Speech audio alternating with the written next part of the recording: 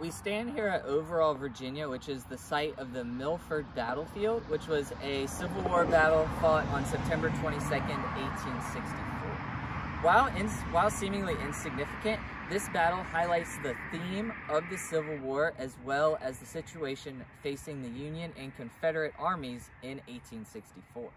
According to Brooks D. Simpson, the Civil War up to this point had been largely one of stalemate. While each side had claimed major victories at places such as Manassas, Chancellorsville, Antietam, and Gettysburg, neither side had achieved the knockout blow, the battle in which the victorious army was able to track down the army facing defeat and capture them. After each decisive victory, the army facing defeat was able to slip away, reorganize, and prepare for another contest. The Battle of Milford is such an example.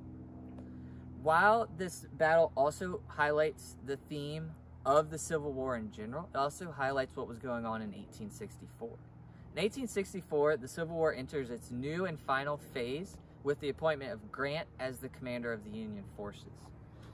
This year features a year in which Grant the Butcher, or the Bludgeoner, and Lee the Master of Maneuver become the Butcher and the Fox as Grant wages a war of attrition to bring the war to its eventual close. Thus, the Civil War has entered a period in which it's not really a matter of strategy, it's more a matter of time.